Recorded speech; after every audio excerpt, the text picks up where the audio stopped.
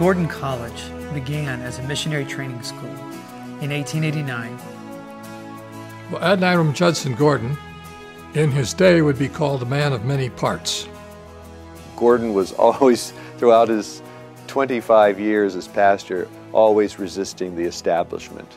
In his professional senior years, he was pastor, preacher, poet, hymn writer, author, mission executive, engaged in the world mission of the church, denominational leader, and beloved of students. You see during this period the industrialization of the cities in the United States, the influx of immigrants that came in, many people from the more agrarian types of settings coming into the city.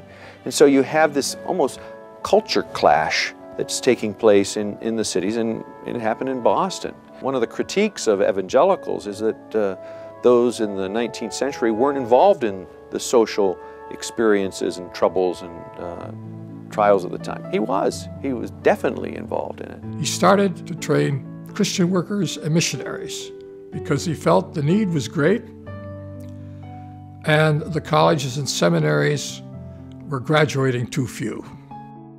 It was to help train men and women in the practical skills of ministry to go over to the Congo and reach people for the gospel. It was a modest beginning, but one founded on fidelity to Christ and the Christian faith, the authority of Scripture, and the call to discipleship.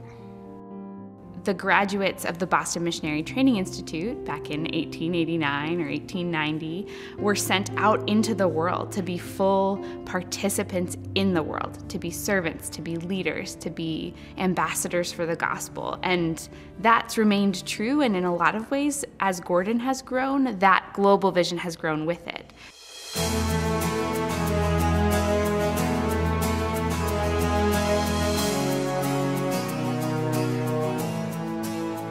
So many folks who have been in this particular chair have exercised it with great wisdom.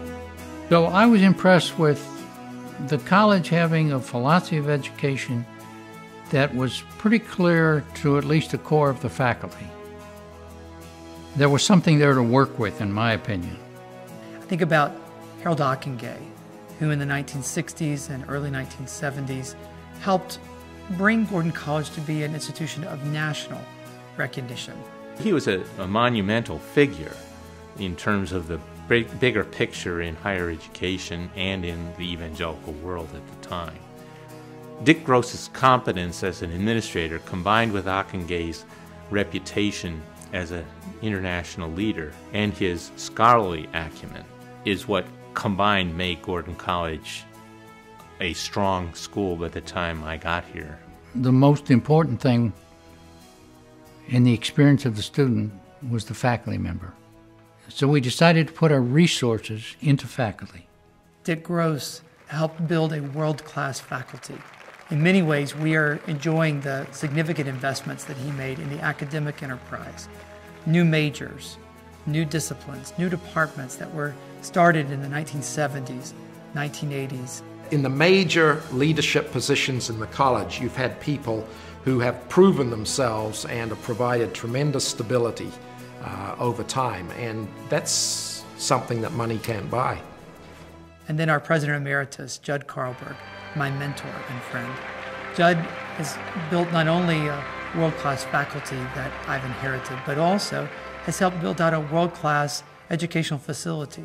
When it became time for me to do this strategic plan, I had to rally the forces, including the board, and say, okay, what are the priorities we have in facilities? Well, it's obvious by what's happened since then that the priority list was quite long.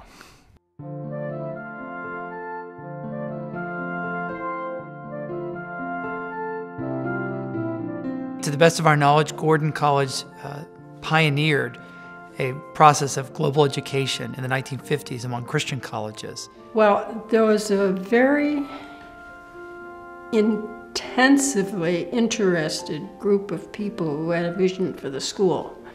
And we had started under David Franz, A European seminar? Well, I think it is important for us to be global, to travel with students or as faculty members to different parts of the world, and also having visiting professors from other countries and how we involve the students in the research and in those trips abroad. My career really started at Barrington College in 1970. There was a professor there by the name of Marvin R. Wilson who hired me into the Department of Biblical Studies at Barrington College. At the time of the merger, we brought up probably about 150 students with us. We brought up perhaps 5 or 6 faculty, some staff at the time of the merger. But we also brought up a little bit of the spirit of education because some of the programs at Barrington were more directed to the practical kind of ministry. For instance, accounting or social work. And now, these many years later, that has worked out beautifully. There's been a wonderful kind of shaping of the educational policy of Gordon College between those two schools, in a sense. We're very blessed being located here in New England, and particularly in Boston, home to more college students per capita than any other city on the planet. We're also within driving distance of the financial and political capitals of the Western world. Gordon College is uniquely placed to try and prepare the next generation of servant leaders. There is a foundation that's been built here from the Barrington people, from the Gordon people, that is firm, that is stable, that is steady, and that is visionary and global.